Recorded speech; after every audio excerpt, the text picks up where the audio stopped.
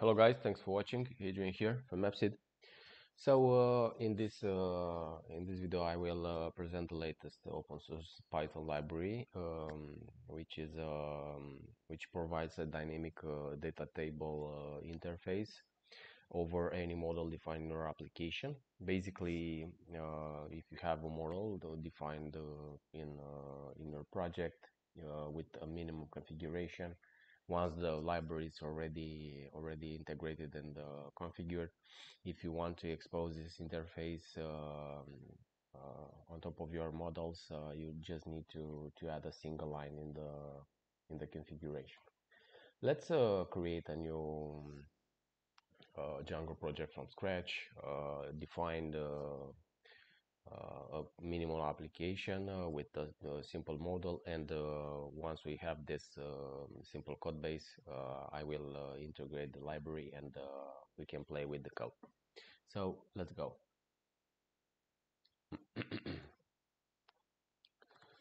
The sample code will be published on GitHub, so feel free to take a look at the sample and check out the final product. Okay.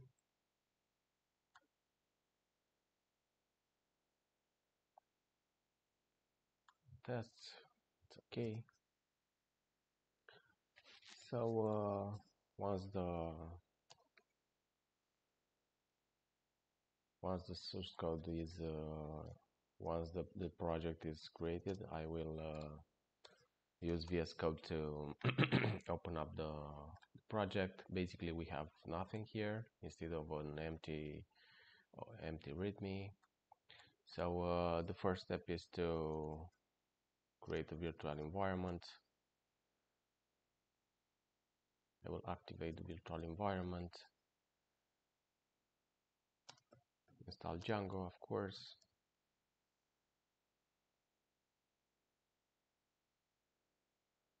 I will increase the font in this in the editor just to have a better visibility of over the commands. So we have the Django installed. Let's create a new project. I have somewhere start project. Okay, using the Django admin command. So now we have here the configuration binds the Django core to our project, and also I will create a simple app. Start app. Okay. So let me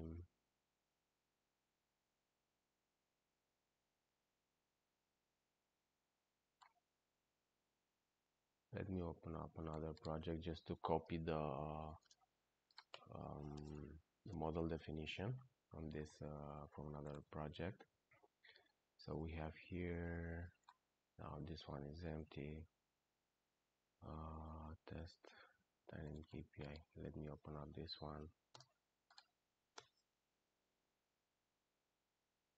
Okay, so we have here super simple model, and I will copy here in the application one models.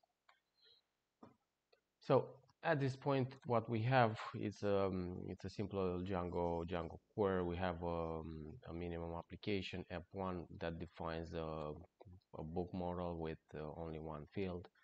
Let's do the configuration here. In the installed apps, I will add app1. And of course, the next steps are to migrate the database and start the project.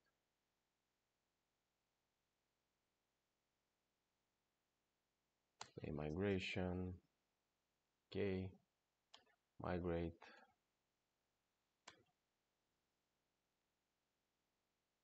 Okay. And now we can run the application. Run server. So guys, this is the default Django splash screen. Basically, we have nothing instead of simple core and a minimum application that exposes a single model with only one field. So let's go back to our library and follow up the steps as presented here. So the first thing is to install the library.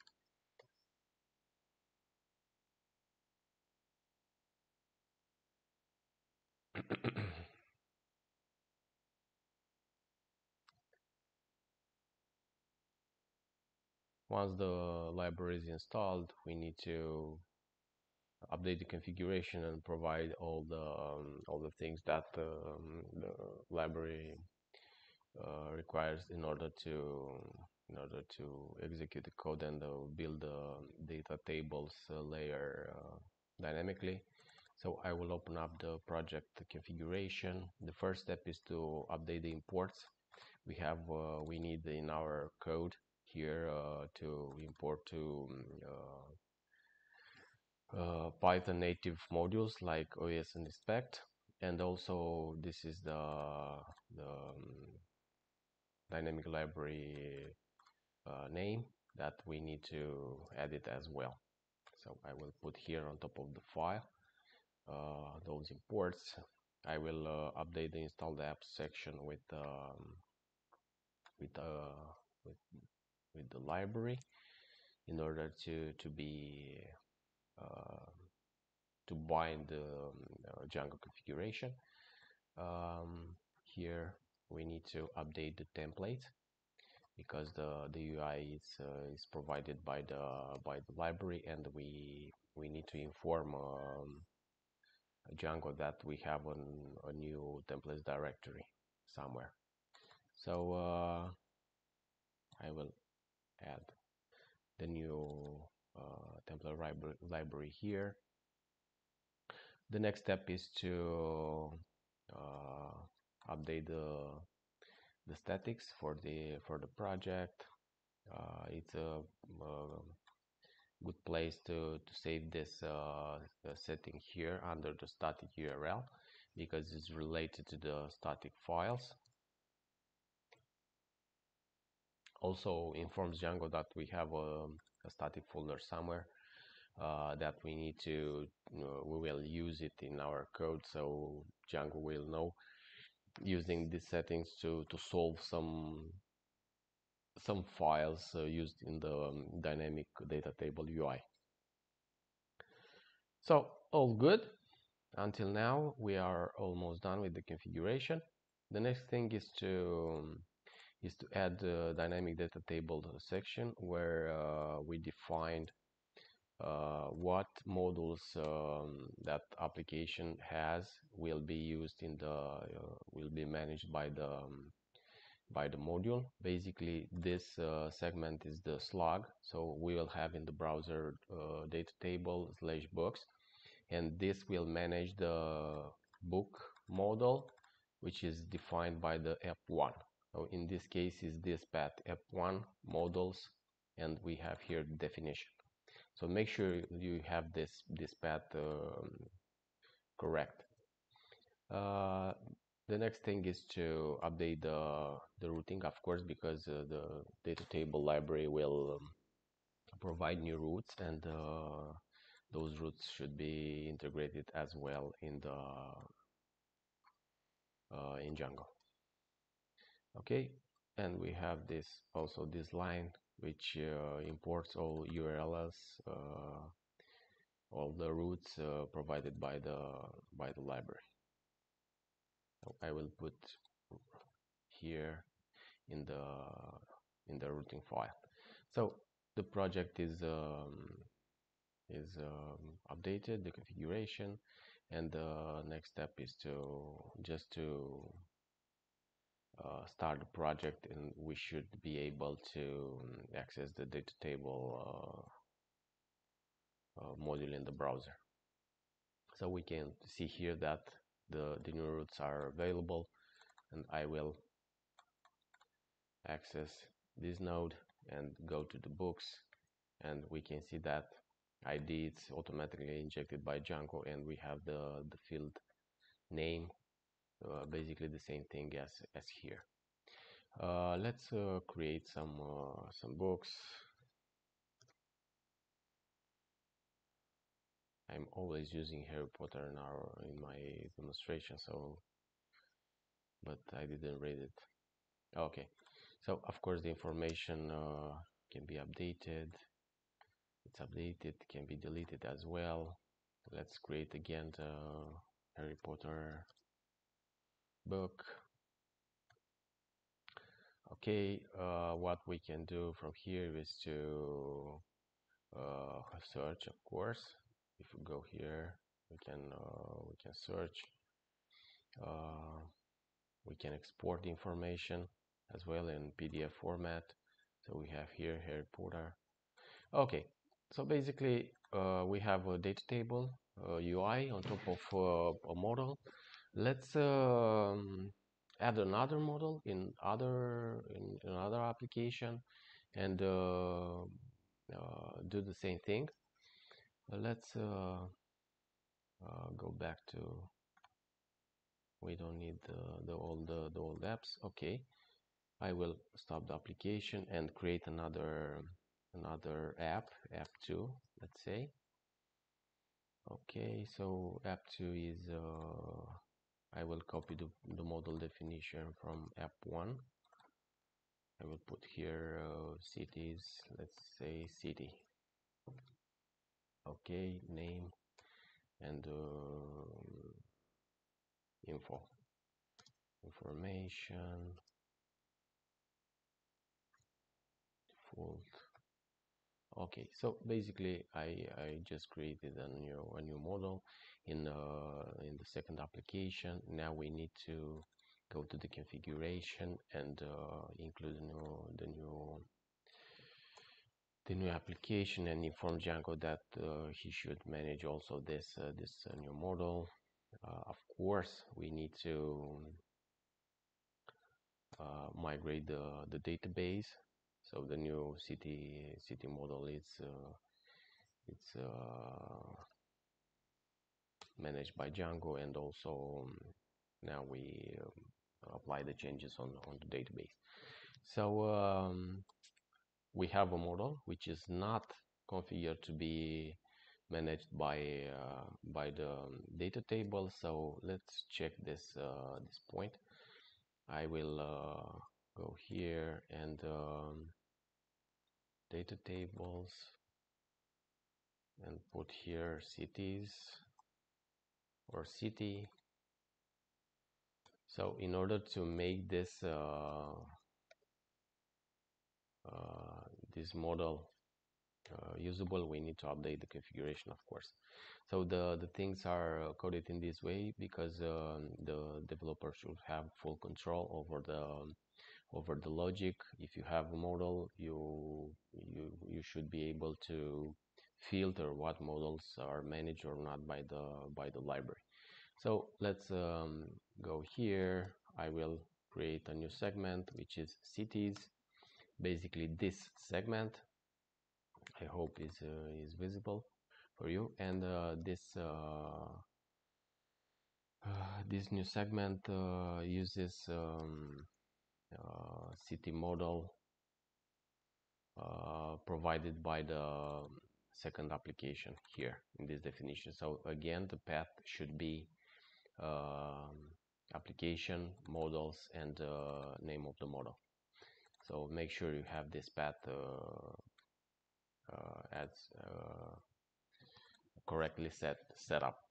Okay, now we have the new configuration updated. Let's start application. Go to the browser, and we have the new model managed in the data table interface without any efforts. So let's create some items.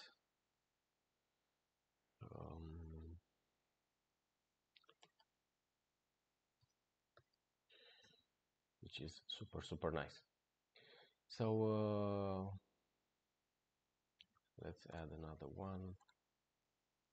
Berlin. Whoa. And I will also add Constanza, which is my city.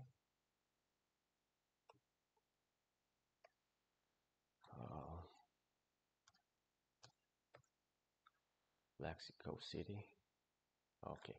So we have here 3 items. Let's say I want to filter city based on some string. So I was typing here con that identifies the line with Constanza. Okay, so this is super nice. Of course, the export should work as expected, and all the rows should be here. Let's go back to the application and imagine that we want to update some. We want to update the model visited with the default false. I will use only strings because are simply to manage, but you can use whatever field type, whatever type for the fields you want. The library will manage all the definitions automatically, so feel free to use your own definitions. Okay, so now we have a new field inside the city model.